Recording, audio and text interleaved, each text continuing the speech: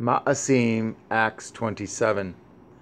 And when it was determined that we should sail into Italy, they delivered Paul and certain other prisoners unto one named Julius, a centurion of Augustus's band. And entering into a ship of Adramyttium, we launched, meaning to sail by the coasts of Asia. One Aristarchus, a Macedonian of Thessaloniki, being with us.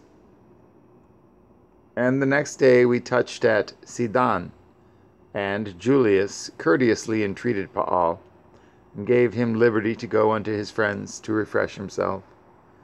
And when we had launched from thence, we sailed under Cyprus, because the winds were contrary. And when we had sailed over the sea of Cilicia and Pamphylia, we came to Myra, a city of Lycia. And there the centurion found the ship of Alexandria sailing into Italy, and he put us therein. And when we had sailed slowly many days, and scarce were come over against Cnidus, the wind not suffering us, we sailed under Crete, over against Salmone, and hardly passing it, came unto a place which is called the Fair Havens, nigh whereunto was the city of Lycia.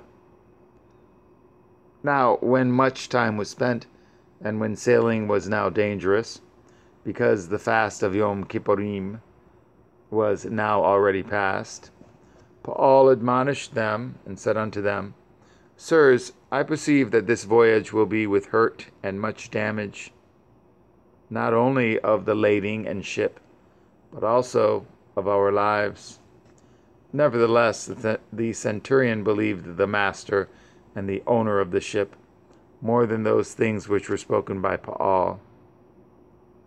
And because the haven was not commodious to winter in, the more part advised to depart thence also, if by any means they might attain to Phoenicia, and there to winter, which is a haven of Crete, and lies toward the southwest and northwest. And when the south wind blew softly, supposing that they had obtained their purpose, loosing thence they sailed close by Crete. But not long after there arose against it a tempestuous wind called Euroclydon. And when the ship was caught, and could not bear up into the wind, we let her drive. And running under a certain island which is called Clauda, we had much work to come by the boat, which when they had taken up, they used helps, undergirding the ship, and fearing lest they should fall into the quicksands, strake sail, and so were driven. And we, being exceedingly tossed with the tempest, the next day they lighted the ship. And the third day we cast out with our own hands the tackling of the ship.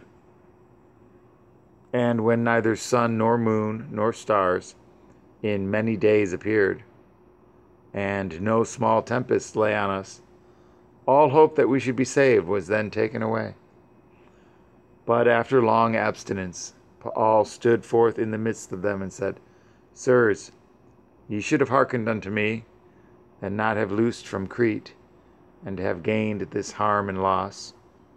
And now I exhort you to be of good cheer, for there shall be no loss of any man's life among you, but of the ship.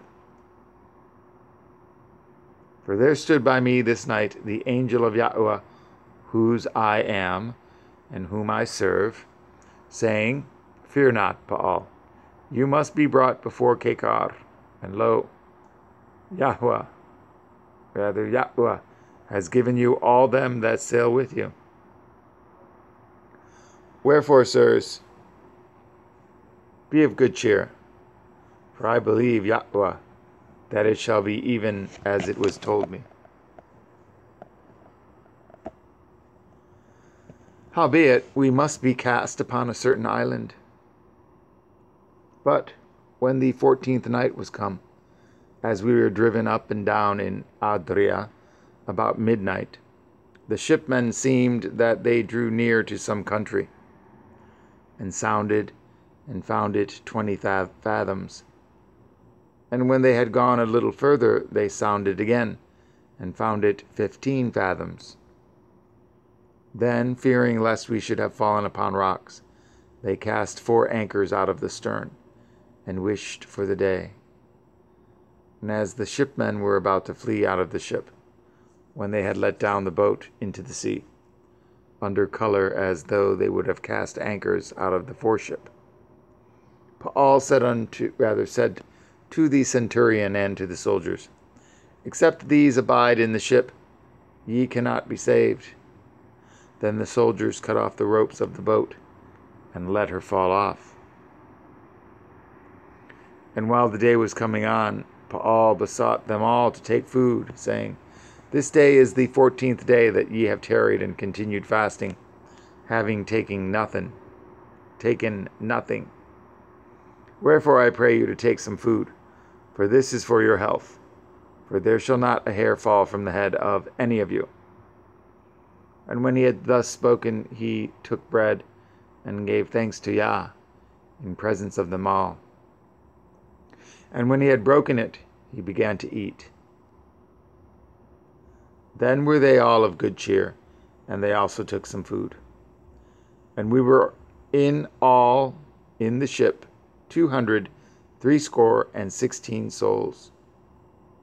And when they had eaten enough, they lightened the ship, and cast out the wheat into the sea.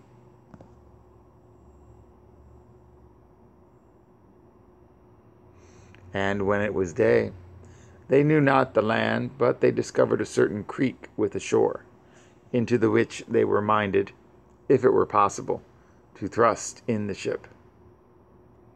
And when they had taken up the anchors, they committed themselves unto the sea, and loosed the rudder bands, and hoised up the mainsail to the wind, and made toward shore. And falling into a place where 2 seas met, they ran the ship aground, and the forepart stuck fast, and remained unmovable. But the hinder part was broken with the violence of the waves. And the soldiers' counsel was to kill the prisoners, lest any of them should swim out and escape. But the centurion, willing to save Paul, kept them from their purpose, and commanded that they which could swim should cast themselves first into the sea, and get to land, and the rest, some on boards, and some on broken pieces of the ship. And so it came to pass that they escaped all safe to land,